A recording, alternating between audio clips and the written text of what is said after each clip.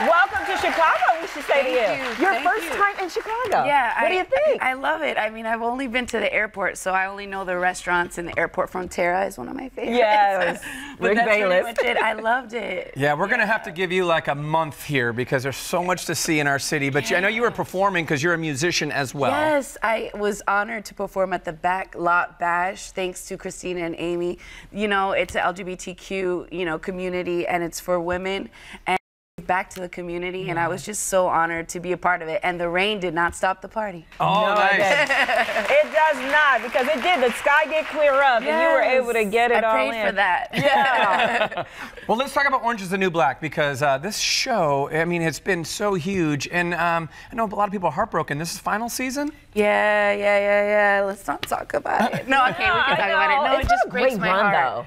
Yeah, it's been a great run. You know, I grew up on the show. I've become a woman on the show, and just, it was like a master class for me, learning from the veterans, and it opened the door for all of us. And now we're doing things we never imagined we could do because of, everything that Orange is about. Right. Wow. When I watch that show, by the way, it makes me obey the law more than I ever have before. Like, Yes. thinking about that situation, I mean, it's kind of frightening. Yeah, I have nightmares, really. I don't Do know you if really? I survived. I do, yeah, literally. Being shanked or something. Yeah. This ATV, Well, clearly you can act, you can sing. Which one do you prefer, music or acting? Well, they go in hand, I like to say I always tell the truth even when I'm not myself. I tell their truth, so singing is telling my own truth. So I don't know, I love doing both, and I just can't choose. Right, Yeah. so what genre of music do you perform? I don't also like to put myself in a box, I love to sing the blues, I love to sing the Spanish blues, I love to sing salsa, me gusta de todo, so soy Latina, How is the Spanish blues different from regular blues? Well, it's just like a little jazzy salsa, and I don't know, conga, and, un poquito de la guira. Yo soy dominicana, so you know what I mean? I don't know anyone Latino around here. No, it doesn't matter. Talk it. I have a Latina inside of me. Oh, yeah. It's just like, it comes from within. So I like to, use my influences, Etta James, from Selena, from I don't know, from anything, like Tracy Chapman. You can hear it in your voice. When you talk, you can tell she's got that kind of raspy thing. You want to give us a little something now? Oh, tú sabes lo que hace, la que te encontraste, me comparaste, nunca voy a olvidarte.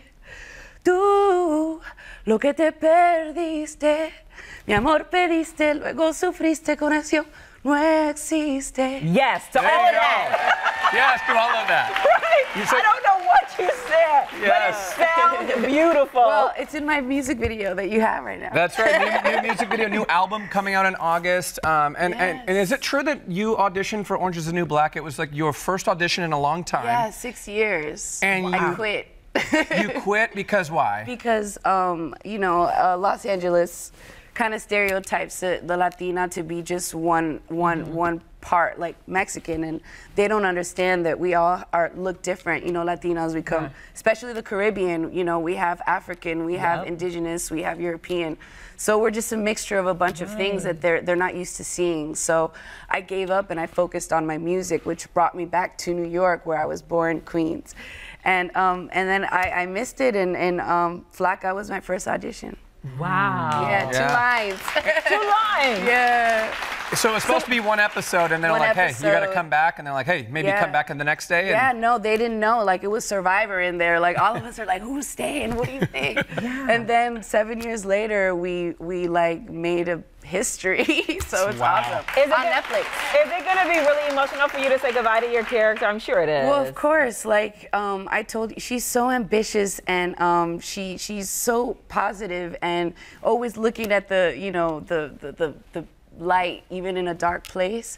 So I don't know, I've grown a lot with her, and she was so confident. She made me confident. So yeah, it's gonna be really sad. And when we were filming, they were filming also behind the scenes, and it felt like this season no one was really acting. It was just so like real. Yeah, I know that hits close to home for you too, because you've shared your story. I mean, all of your success almost didn't happen because of a car accident. Right. When I was a teenager, I moved out you know, and I was being a rebel, and I was homeless at the time, and living in a car, and we were on our way to a Wango Tango concert because we got free tickets online, and she was going too fast, and I wasn't wearing my seatbelt, and I flew out the car. Oh my God. Yeah, so I had brain surgery, and I was in a coma for 72 hours, and I had to learn how to walk, talk, and be here. Wow. Does it give you newfound appreciation for life? Yeah, no, like I feel like there's you know, a part of everyone has a story, but when you survive something and something like that, where like I literally died and came back, like the world is so different, and I'm here for a reason, and I know what it's for. You have a purpose. Yeah. Tell us what's on the horizon for you. Well, I started my own production company called Unspoken Film, and you know, since you know Hollywood is so stereotypical when it comes to Latin, you know, the community, I wanted to go in the back door and, you know, create opportunities when it comes to writing, directing, and all that stuff for the underrepresented person like myself. So my short is called The Dying Kind, and it was seen at Gina Davis Festival in Bentonville, and I got people interested, and now they're gonna give me money to create my own production. Wow, congratulations. That's amazing. I'm gonna hire my people. Good. That's what it's for. Yes. Very, very nice. All the best to you. Thank you for stopping by. Enjoy Chicago. Thank you. The final season of Orange is the New Black drops on July 26th on Netflix. Be sure to check it out.